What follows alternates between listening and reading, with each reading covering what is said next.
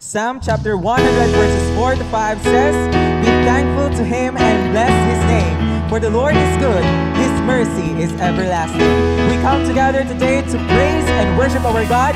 Join us as we sing our songs of praise to the Lord.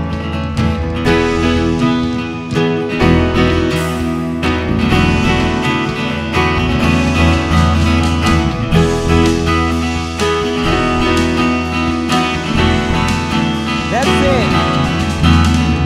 Lord, you are good and your mercy endureth forever. Lord, you are good and your mercy endureth forever. People from every nation and tongue, from generation to generation, we worship you. Hallelujah, hallelujah, we worship you for who you are, and you are good. Join us as we together proclaim the goodness of our God. Lord, you are good and your mercy endureth forever. Lord, you are good and your mercy endureth forever. People from every nation. People from every nation and tongue, from generation to generation, we worship you.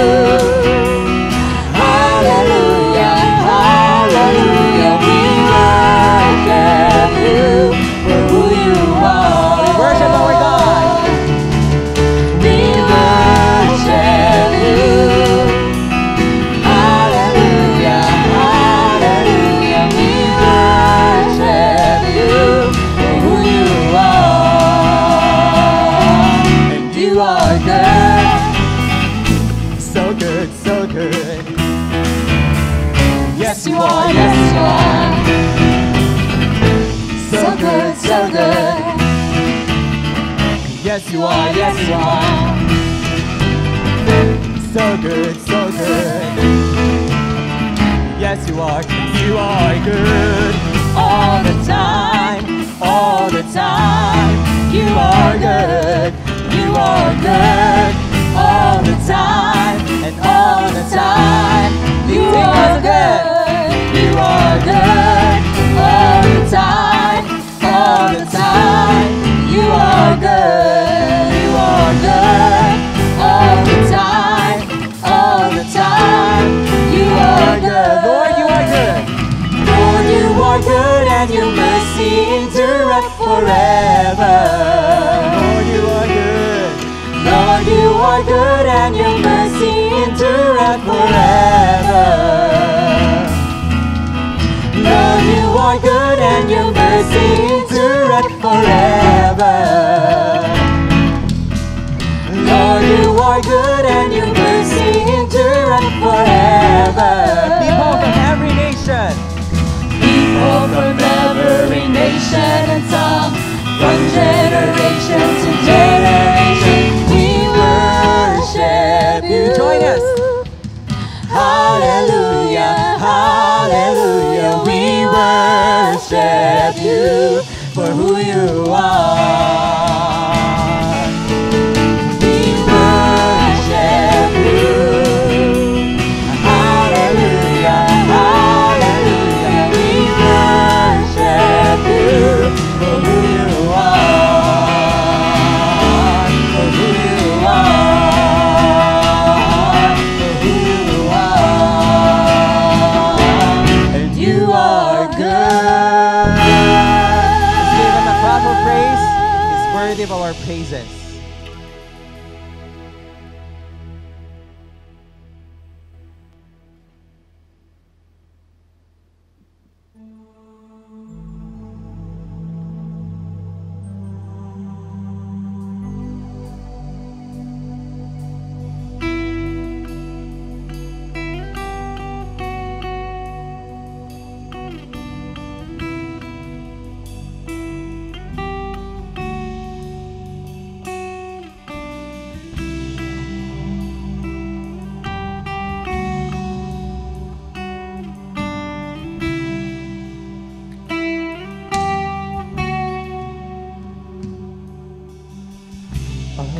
Father everlasting, the all-creating one, God Almighty.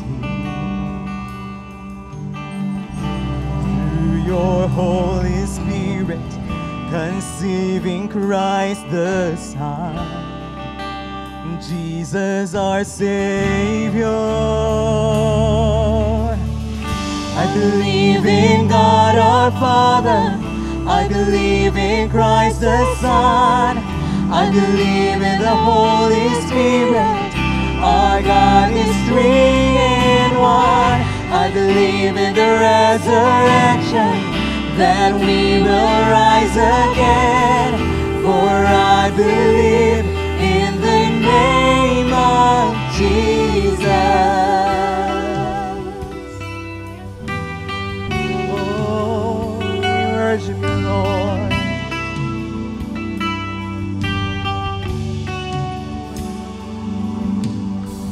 Our judge and our defender, suffered and crucified. Forgiveness is in you. Descended into darkness, you rose in glorious light. Forever seated on a cross. I believe in God our Father, I believe in Christ the Son, I believe in the Holy Spirit, our God is three in one. I believe in the resurrection, that we will rise again, for I believe in the name of Jesus.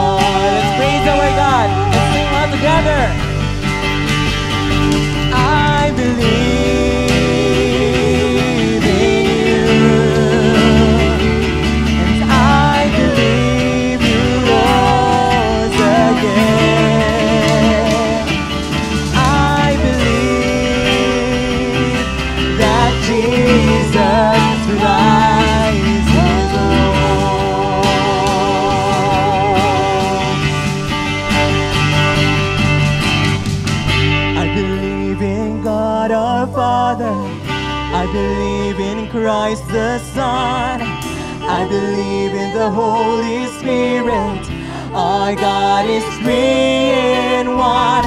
I believe in the resurrection, that we will rise again, for I believe in the name of Jesus. I believe in life eternal, I believe in the virgin birth, I believe in the saints' communion, and in your holy church.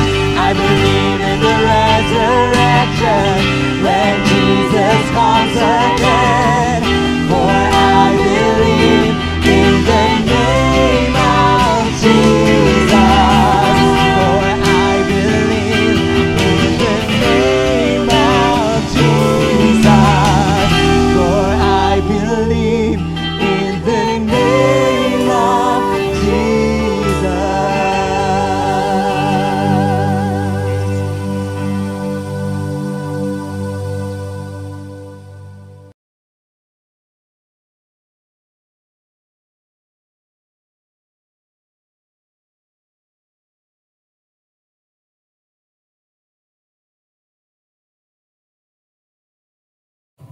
Good morning. We thank the Lord for this wonderful opportunity that we can be together through this online worship.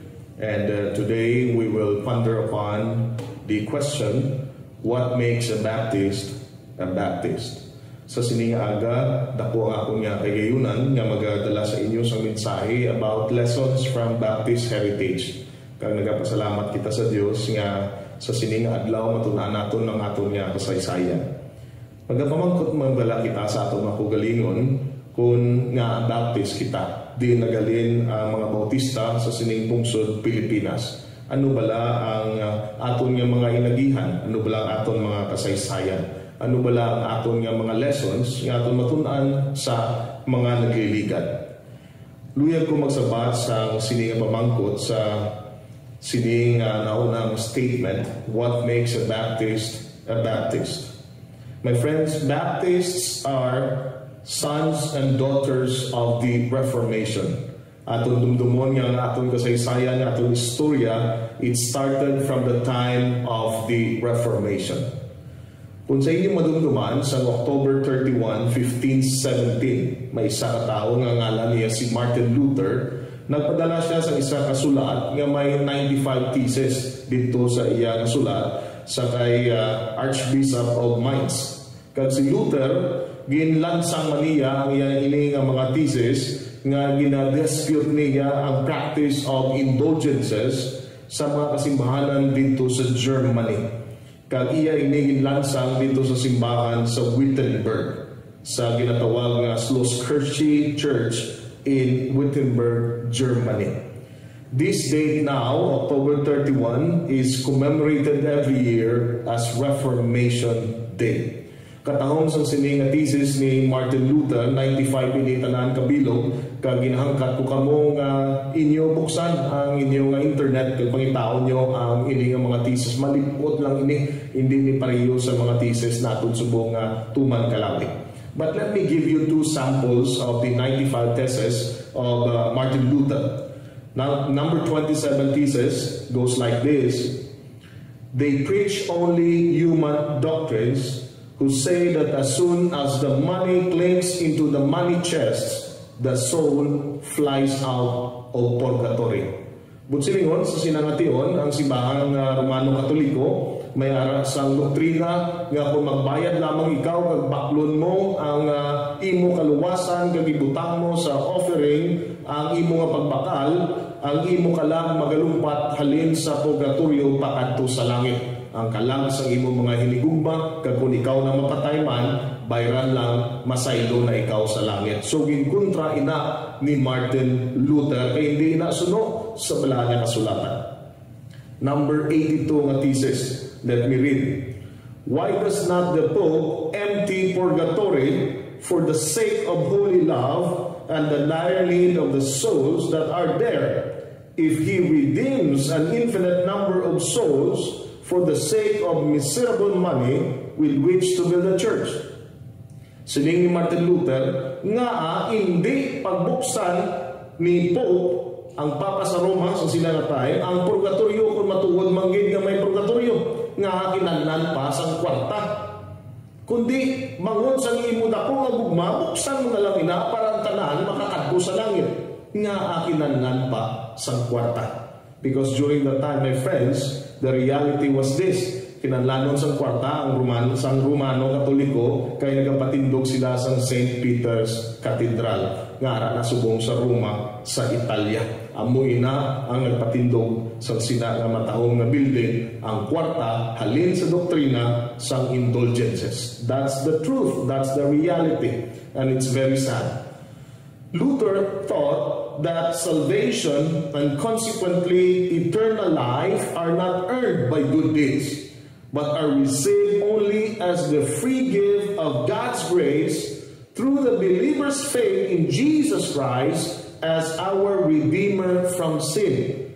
Ang theology ni Luther nagahangkat sa authority and office of the Pope by teaching that the Bible is the only source of divinely revealed knowledge from God.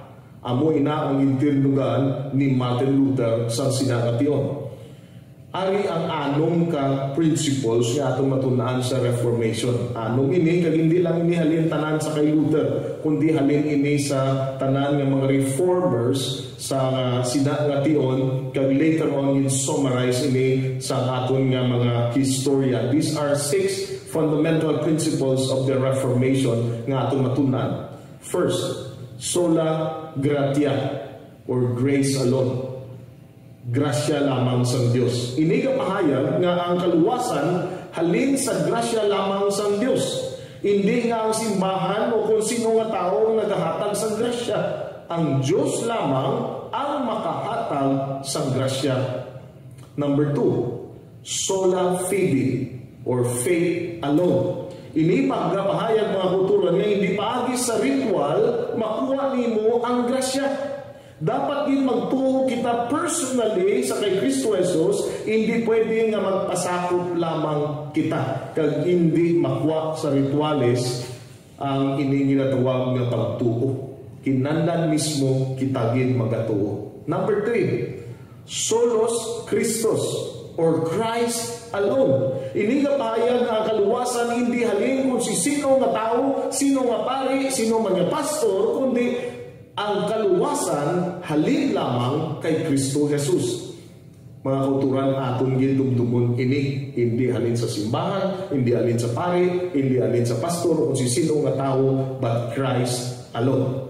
Number 4, sola scriptura. Anong butsilingon sini? Scripture alone. Ini nga pahayag mga kulturan nga ang source of authority sa isa ka Kristohanon amo ang balaan nga kasulatan. Wala na sa iban.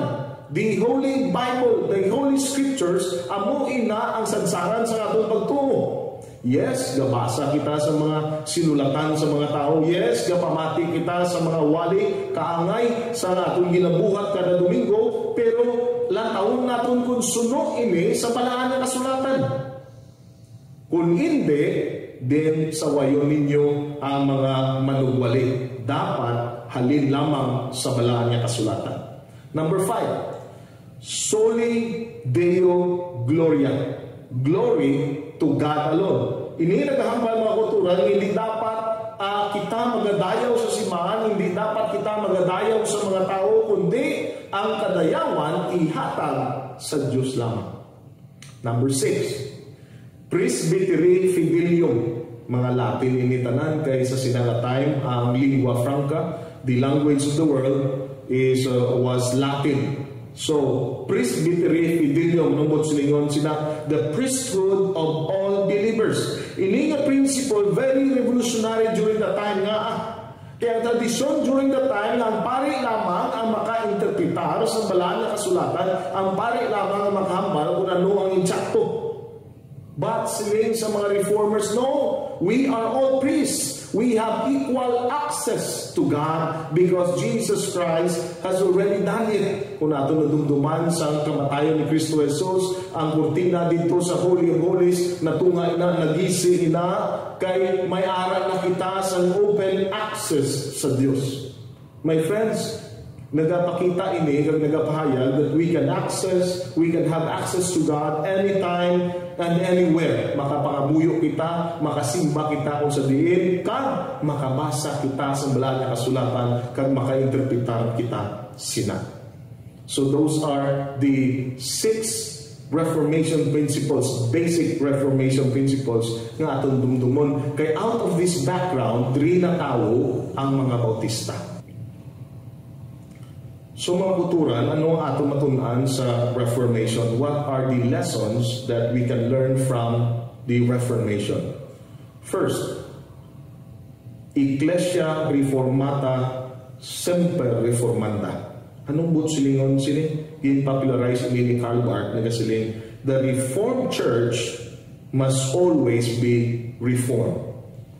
Or the Reformed Church is always reforming. Butsilingon, kita nga mga produkto sa Reformation, dapat nagapagita kita sa kada-adlaw sa mga bagay kung paano pagid naton mariporma ang aton nga pagtililipon, ang aton mga buluhaton sa sulod sa simbahan, kag sa sagwa sa simbahan. This is the challenge of the Reformation.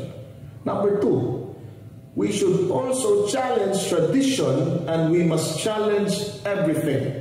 Doon natin makita mga kulturan that Luther challenged the tradition of the Roman Catholic Church. Doon nagsugod ang inatawag nga protestante. Doon nagsugod ang inatawag nga protestant because they protested against the tradition of the Roman Catholic Church. And the Baptists later on We challenge also the tradition of Luther and that of the other Protestant reformers. Kagabalo ka mo ang reaksyon nila ni Luther, nila ni Calvin, kag the other reformers, sila nila, do hindi niya manami mga Baptista, do sobra pagin sila ka Protestante. And they branded us as separatists and rebels. Now, that's another story later on. But my friends, we challenge tradition not for the sake of just challenging it, but because we want to see something that is fundamentally better than what is being practiced at the present. Ang mining punto, hindi nga mga-protesta lamang kita, hindi nga mga-reforma lamang kita, o gina-challenge nato ng tradisyon sa atong mga kasimahanan o sa atong paginawi for the sake of just challenging it. No. Kundi gina-challenge nato nila, na-protesta kita because we know that there is something better. We do not just accept things as it is, but we want to know more, and we want the best. We want what is right and what is biblical. Ambuhi na ang aton nga makita. Now, ikaduwa, ako naton inatulukon sa Christian history, ang inatuwag sa sinanatay nga natao mga Bautista is what we call the Reformation. But in the society, what is called sa sinanatay, sa sinanga period, it is called the Renaissance. The Renaissance period. So sa society, tawagin ng Renaissance, sa church history, na tawagin ng Reformation. But they go hand in hand. Now, what lessons can we learn from the Renaissance? Number one, your mind is the limit. Your mind is the limit. Sino ini nagsulat nga pabaskog sa sininga maminsaron is René Descartes. No? Kung ninyo natundunduman ni siya, isa ka philosopher, nga gitsulat niya sa Latin, these famous words, cogito ergo sum. What does it mean? I think, therefore I am. Amo inang hambal ni René Descartes, I think, therefore I am. Anong kutsilingon sila? Kung anong inapaminsan mo, amo ikaw sina. Kagkatahong sina, my friends, sa aton sa sining nga pagtuon naton. Now, previously, everyone just accepted what the Roman Catholic Church says. This was because the church controlled the Holy Roman Empire during the time. And this is the reason why we had what we call the Dark Ages, dulong nga klase sa mga tinion, because the people were blinded. But here comes the Renaissance. Here comes the time that the people opened up their minds. Si Johannes Gutenberg, isa katao nga may dako nga contribution during the time of the Renaissance. Nga kay nakabuhat siya sa ginatawag na printing press, mobile printing press. And the people were able to read the Bible. One of the first printings ni Johannes Gutenberg was the Bible. Kagang mga sinulatan ni Luther, ang mga sinulatan sa mga tao during the time, mga reformers, and these opened the mind of the people. So the lesson for us is that we must always be open to new ideas. We must always be open to new things, new challenges that could make our world a better place to live in.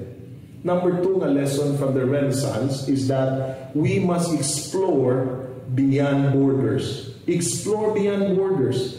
Amo ining times ng Renaissance, ng Reformation, yung nag-start ng exploration sa mga Portuguese, Spanish, British, and later on the Americans. Ang positibo dire kay sila nila na-discover nila ang kalibutan. No? Pero tiara nakitaya sa ato mismo nga mga kalutaan man. But one of the things that they realize is that the world is not flat. Wala sang apat ka corner ang kalibutan, wala sang end ang earth. Hindi flat, nga aring langit sa babaw, aring impyernos dalog. No, the earth is round, the world is round. And naila na kalupangdan that there is a world outside Africa and outside Europe. Amo ini ang gintawag nila ang Amerika nga the New World. Kung naton madumduman mga kulturan. So katahong sa siningation sa Renaissance, they were able to see other places, like our country, like the Philippines. And because of this exploration, the missionary movement also started. Kaya nagabring ilang paminsahon, ang mga reformers ng sila, dapat ang iba niyang mga tao, malapot man naton. This started the mission work. And the gospel of salvation reached our country, nagabot rin sa pusong Pilipinas because of this. Amuning tayo na naglibot ang mga tao, liwat ang mga Kristuhanan. Ang negatibo nga bagay during the Renaissance is what we call colonialism. Pangsakop sa sining mga baskog ng mga country, ang mga pigado ng mga country like ours. Gincolonize kita sa Spain, later on gincolonize man kita sa Estados Unidos. Yes. And ang mga taong gincolonize, nakadevelop kita sa ginatawag ng colonial mentality.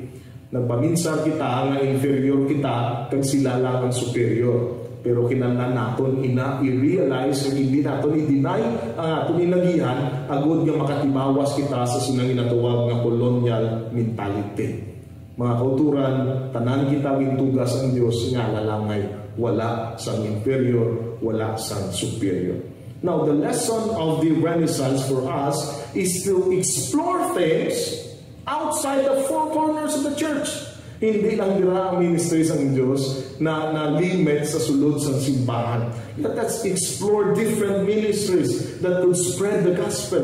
Explore any means that we could use to share the Word of God. Sa unang panahon, kung ninyo madumduman, gintipon ni Kristo Jesus ang mga tao sa kilid sa baybay, sa kilid sa suba, sa kilid sa dalan sa diing area, kag iya lang tingog ang iya ginagamit to teach. Subong na mo damo nakita sa medium, kalapat na sa atong malabot the whole world. Are we using technology to share the Word of God? That is one example. Let us explore beyond borders.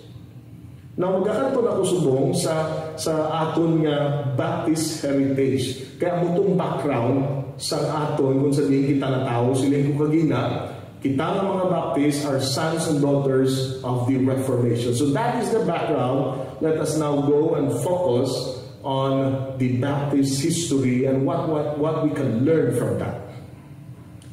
So let me start with the English background. So in the 16th century, many English Christians were already demanding reform from the Church of England. So sinanga time, nag-split na ang Church of England from the Roman Catholic Church. Kadamo sang issues kung nga nag-split sila, pero nagtunga na sila.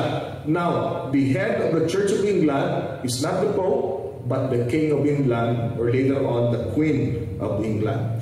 Ang mga tao na-sense nila nga ang Church of England during the time naging corrupt na, naging selfish, kag ginkalipatan na ang mensahe sa mga kasulatan. So, diri nato makita nga may pila ka mga claimers nga ang Church of England kinahanglan nga mag-reform na sila.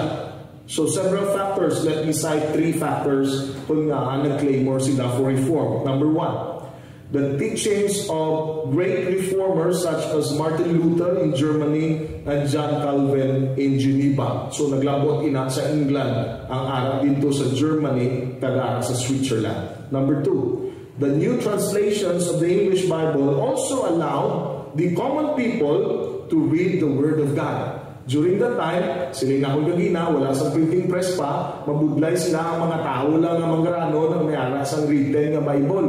But this time, bangod sa printing press, nakapasa na sila sa mga translation in English, the common people. So they know what is right and what is written in the Bible. Number 3, the social and political changes which led people to want more participation in their church. So sila na kung yung ng Renaissance, nagdalasan na kong pagbago, naghatag sa new idea. So mga tao sila, dapat may participation na kami sa simbahan. So there were 2 groups within the Church of England na gusto sa reform. The first one is called the Puritans, and the second one were called the Separatists. Okay? Ang Puritans, na-influence sila sa reformer kaamay ni John Calvin. Gusto nila purity of doctrine and purity of practice in the church. Now, gusto nila may mag-reform within the Church of England. But another group seeking reform, tawag sila ng mga separatists. Kaya mga frustrated Puritans ni sila who had given up hope reforming the church from within. So, nag-decide sila na magwa sa Church of England to form their own independent congregations. Grabe ning ilay nang iyan, kaya nga, ginapang dako, ikaw kung hindi ikaw membro sa Church of England. So, separatists. By 1600, they were already several of these congregations, independent congregations in England. Kag nagdamo pa rin sila by the year 1625. Now, the separatists included many groups nga later on gitawag sila ng mga Quakers, the Presbyterians, the Congregationalists, some independent, and some non-conformist. Ang ini ng mga separatists, ang iban sa ila, they adopted what we call the believer's baptism. Kag sino ini ng mga separatists nga nag-adopt sa believer's baptism kag immersion sa water baptism. Okay? Ang method of water baptism is immersion. Ginatawag ni sila nga mga Baptist. Now, diri na natawo ang mga Bautista. We were called Baptists because our foreparents baptized people through immersion. Amo niya gitawag kita Bautista. We did not directly come from John the Baptist, but we follow the biblical mode of baptism, which is through immersion. So makuturan ang tutuod gid nga baptism nga ang ara sa balangay kasulatan from the Greek word of baptism is baptizo. Ang butsilingon sina to immerse. So makuturan kung mamangkot ikaw kung ano ang biblical mode of baptism, paano gin baptize ni John the Baptist si Jesus, Jordan River. It was through baptism. Yes. And during this time, ang baptism through immersion, wala gina-practice. Nga may ibang sprinkling. Ang ibang infant baptism, baby pa, in-baptize, ibutan tubig iya ulo. But later on, ang mga Baptists na sila, no, it's not biblical. Let's go back to the Bible. And the Bible is telling us, baptizo, it's through immersion. So, nato makita nga, may meaning ina. May meaning, anong meaning? Naupod ka sa kamatayon ni Kristo Jesus, kag naupod ka sa pagbanhaw ni Kristo Jesus.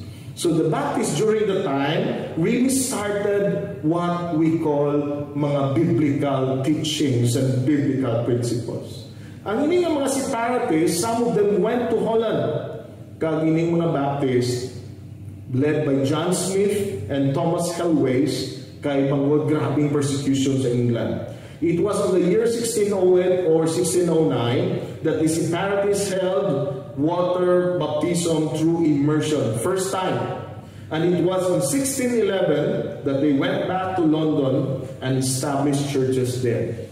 Nundog naman yung ina time, 1611, that was the time when King James, ang munang hari sa England during the time, nag-commission kag nahuman ang English translation of the Bible nga ginatawag niya the King James Version.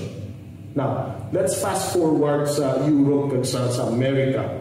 Kung paano nagahalin sa Europe pakadto sa Amerika ang Baptist faith. Now, in 1620, some separatists and Baptists traveled to America. Kagang ilagin sakyan ng famous na sakayan nga ginatawag na Mayflower. The Mayflower. And they were called the Pilgrims. Among sa mga famous foreparents of America. Now, in America, one of the key figures was the person named Roger Williams in 1639. He was expelled from Massachusetts because of his firm belief in the separation of church and state. Si Williams later on, siya rin nagtuga kag nagasugod sa ginatawag na state of Rhode Island. And the Baptists there started Brown University in Providence, Rhode Island. My friends, this is the first Baptist institution of higher learning in America. Now understand that, imagine that, I mean. Now, the prominent issue during the time in America, nga ginalagit sa mga Baptists, was the issue of religious liberty or religious freedom. Si Walter B. Shorten, sa Baptist historian, he would later write that religious freedom is the historic Baptist affirmation of freedom of religion, freedom for religion, and freedom from religion, insisting that Caesar is not Christ and Christ is not Caesar. Very radical in mga kultura during the time in America because America was still under England. May away pa sila later on, America versus England. America was a colony during that time. And later on, the Baptists were instrumental when America became the United States of America. Nag-separate na sila sa England and they became the USA. And the US Constitution has a provision even until now.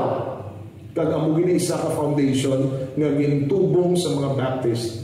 There is a provision of the separation of church and state and the principle of religious liberty. Ang tao may kailwayan magsimba o kung hindi man magsimba, kagkunano ang iya pagtuluhan.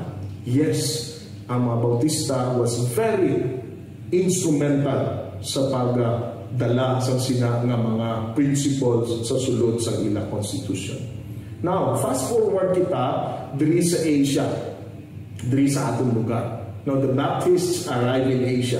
Sino gidla nagsugod sini after sa America?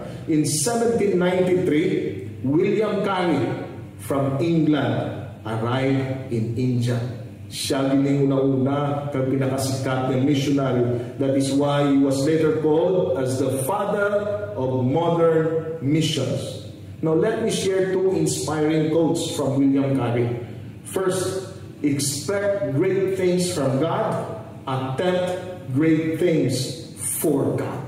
Mga kauturan katahom sa sining. Kung may ara kita gali sa endeavor nga nag-attempt kita sa dako nga mga bagay para sa Dios, ang Dios mismo magabugay sa aton.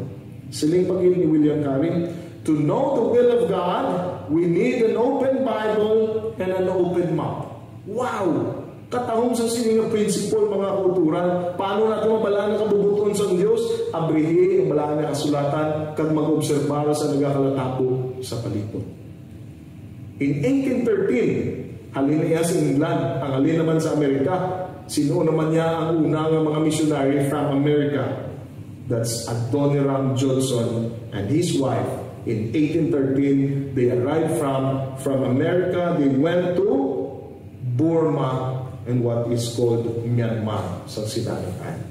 So let me share also two inspiring quotes from William Carey. Sila niya, the motto for every missionary, whether preacher, printer, or schoolmaster is ought to be devoted for life.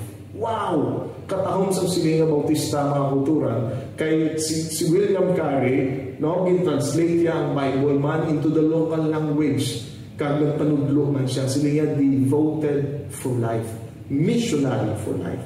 And the other quote from William Carey, nga namigin nga atong gin man, ibutang sa atong mga prinsipyo is this: the future is as bright as the promises of God.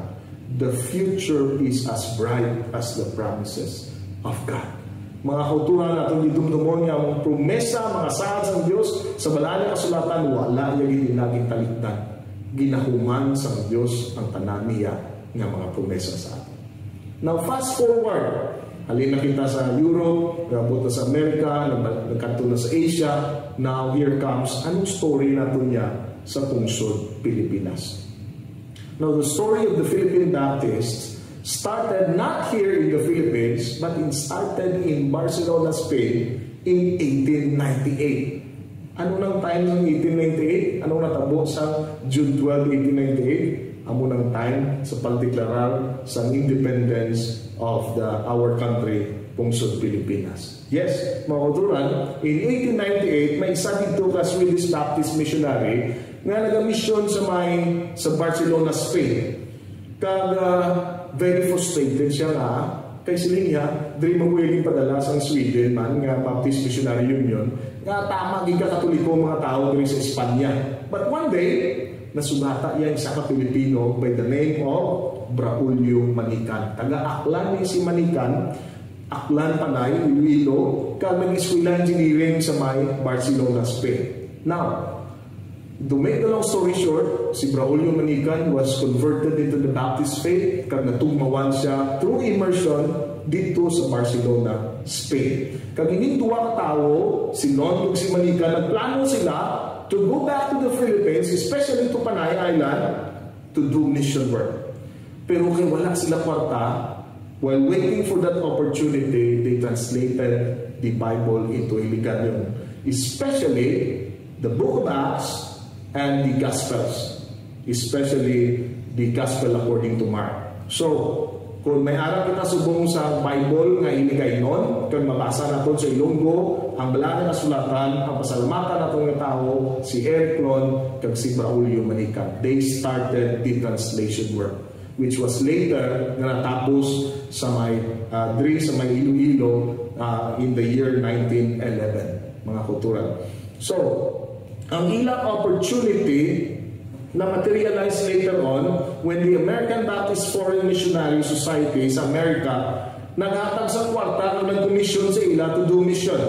Kag nag-abot sila sa may Iloilo in May of 1900. Amoy na nga isa ka tradisyon sa conventional Philippine Baptist Churches, nagahiwat kita sa General Assembly kada May, kay May man ang pag-abot ni Manikan kag Lilon diri sa may Iloilo. Now, the Philippine Baptist pastors and American Baptist missionary nagsugod sa mission work kag may pattern nga ginatawag nila the three-pronged mission pattern. And that pattern is preaching, teaching, and healing. So, three ministries, no, to minister to the whole man, to the whole person, and not just his spiritual or her spiritual needs.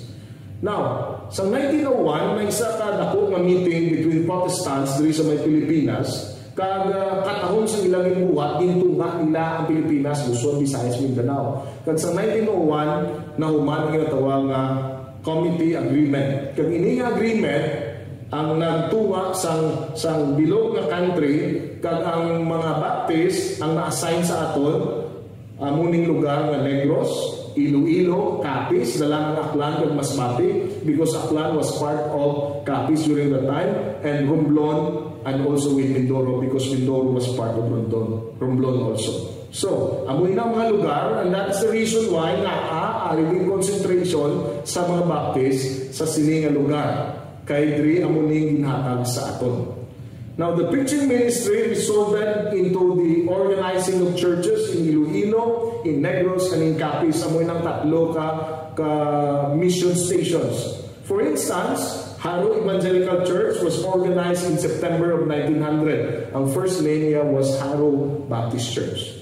Now, Bacolod Evangelical Church was in 1902 and Capiz Evangelical Church in 1908. Ang mga evangelical ni ngalan nga hindi Baptist, kay sa committee agreement of 1901, ang ilang kasultanan nga ang ngalan sa mga simbahan should include evangelical. Para kung ang Taga-Luzon makadto sa Visayas, malang niya kung di ng protestante na simbahan makadto sa Evangelical Church. Now, the healing ministry, ang Philippine Baptist Mission established ang duwa ka hospital sa may Panay Island. The first one is a partnership with the Presbyterians in what we call now the Iloilo Mission Hospital sa 1901. Ang IMH later on became an exclusive Baptist institution in 1925. Sa ginhatag na sa mga Presbyterians ang mission work sa mga Baptist diri sa may Iloilo. Kaya naglakat na sila sa Dumaguete sa Negros Occidental.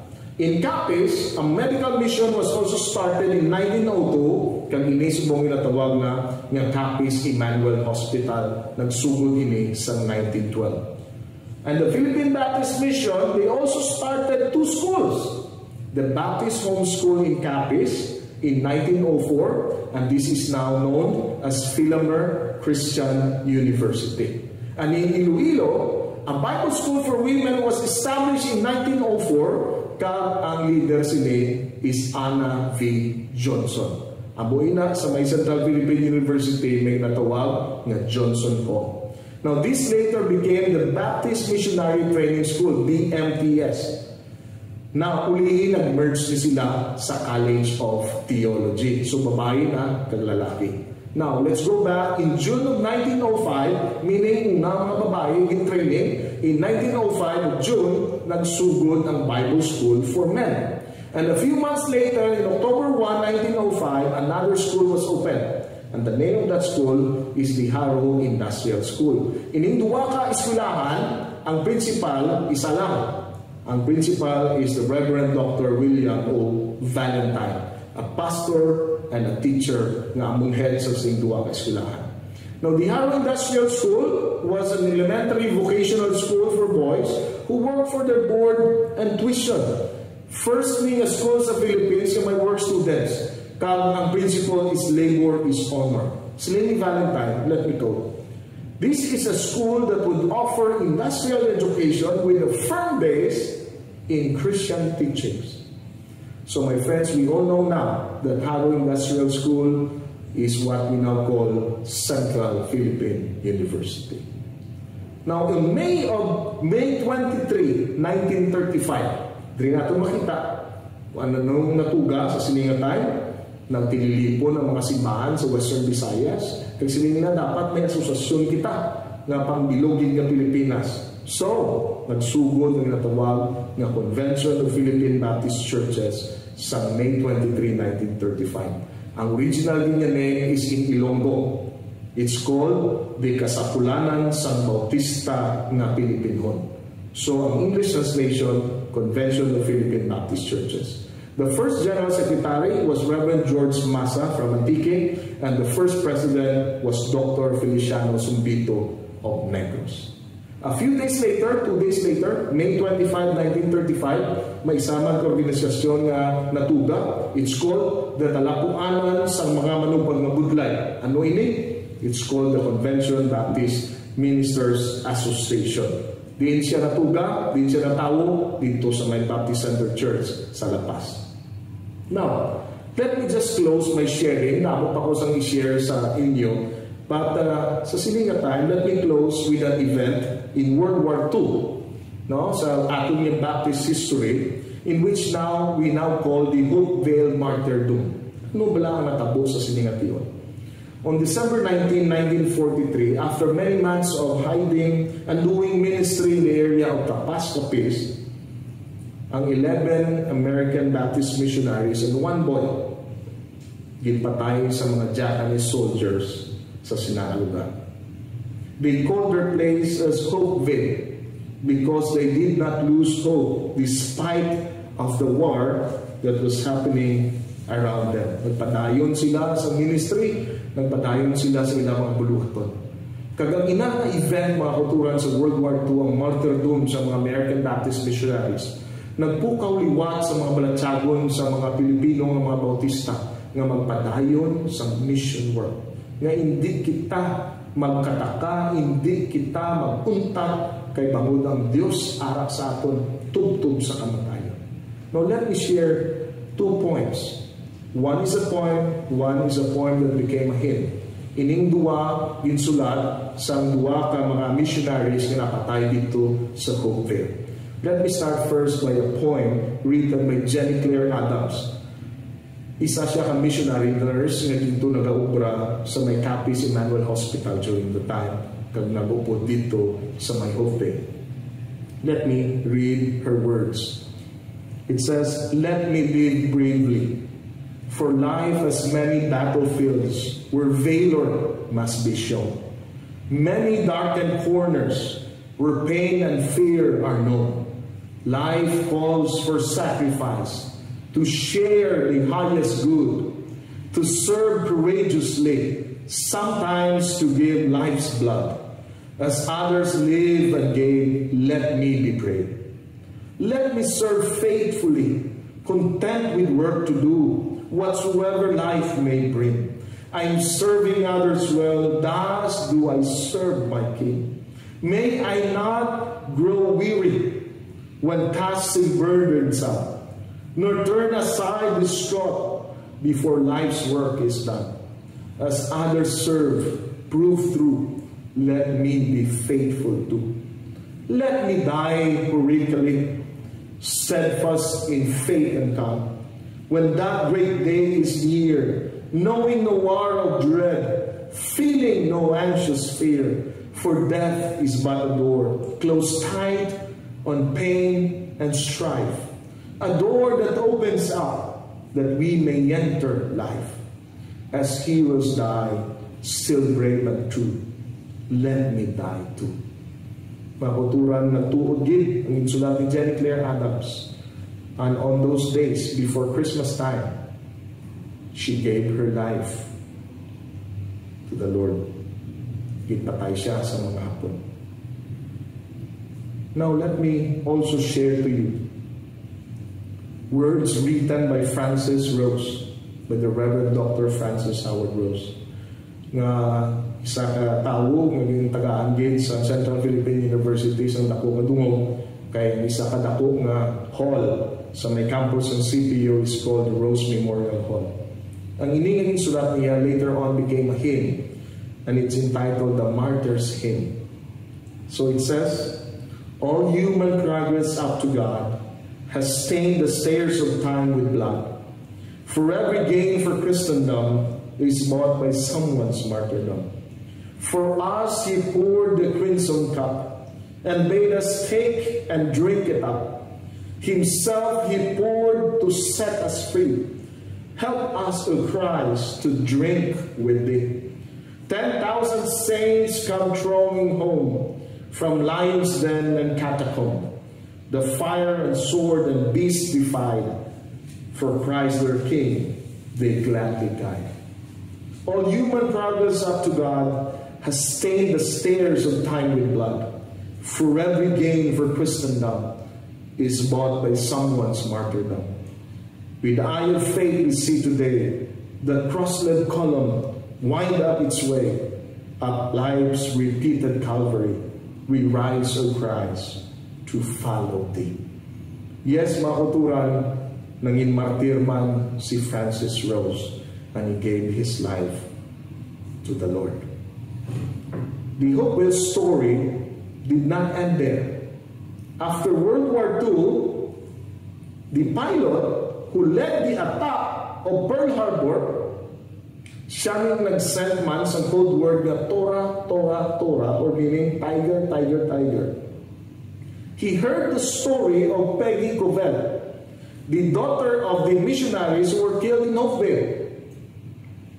Peggy, during that time, was helping Japanese soldiers, mga kuturan, prisoners of war ng mga Hapon.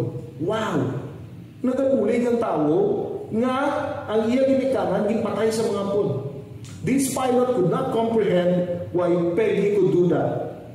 When he found out that it was Peggy's Christian faith that she could do that, this pilot, by the name of Commander Mitsuo Fuchida, gave his life to the Lord Jesus Christ. Mga kultura, nagkambyo ang kabuhi sa sining piloto bangod sa pagtuo sa sining mga missionaries nga namartir kag nagkabuhi ang ilapata sa isang Kristiyanong nakabuhi kag siya mismo nakambyo. He went on to become an evangelist and later on a partner even of Billy Graham. Wow! Sa pagkamatuon suliton kong inambal ni Dr. Rose, ang iya ginangagin sulat na ginambal ko, all human progress up to God has stained the stairs of time with blood. For every gain for Christendom is bought by someone's martyrdom. Yes, makuturan ang martyrdom sa mga missionaries natin sa Hopewell. They did not die in vain because people were convicted later on and they gave their lives to the Lord.